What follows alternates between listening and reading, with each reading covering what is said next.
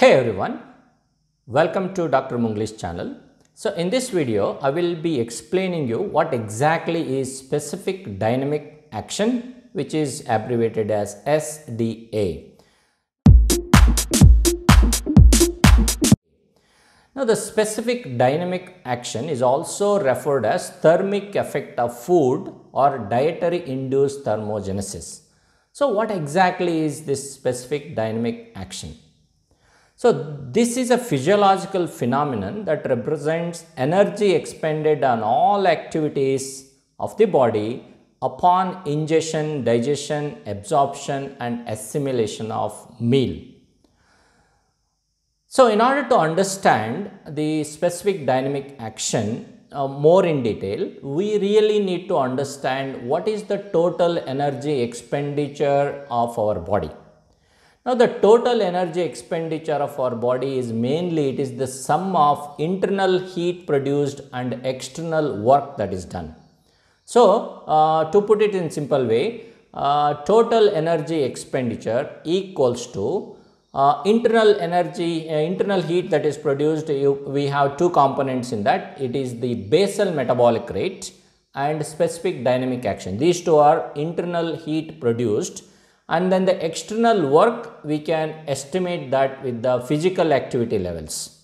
So total energy expenditure, it's a combination or it's a sum of BMR, SDA and physical activity levels. So what is BMR? Basal metabolic rate, it is the amount of energy that is spent to conduct normal metabolic activities. So because we need some energy to do that. And then specific dynamic action, it is the amount of energy that is spent to digest the food, basically to swallow the food, to digest the food and then to absorb the food and then to transport it to different cells. So in simple words, specific dynamic action is the cost of processing of food for use and storage. Now, how much is the amount of energy that is spent for specific dynamic action? It is estimated around 10 to 15% of daily calorie intake will go towards specific dynamic action. So, the amount of energy that is spent on specific dynamic action, it can vary depending on the type, size, temperature of the meal, body size, body composition and even composition of the food consumed. Because you can see here, carbohydrate, specific dynamic action, it goes from 5% to 15%, whereas for fat it is 5 to 15%, whereas look at the protein, SDF for protein, it is 20 to 30%. So, differences in the individual effort of pre-absorptive processes like swallowing, gastric breakdown, intestinal transport, and then post-absorptive processes like catabolism and synthesis. Events like this underlie much of the variation in specific dynamic action. So, specific dynamic action, it is the integral part of an individual's energy budget.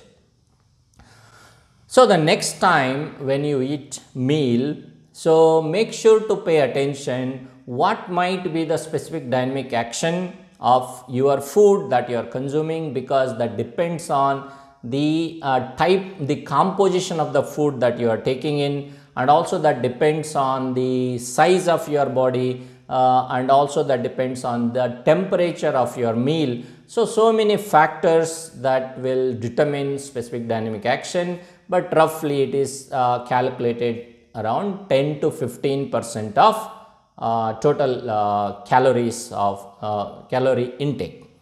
So that's about specific dynamic action. I hope this video helped you in understanding this small little concept in nutrition, so as SDA. So in my next video, I will go over total energy expenditure, a little more on that.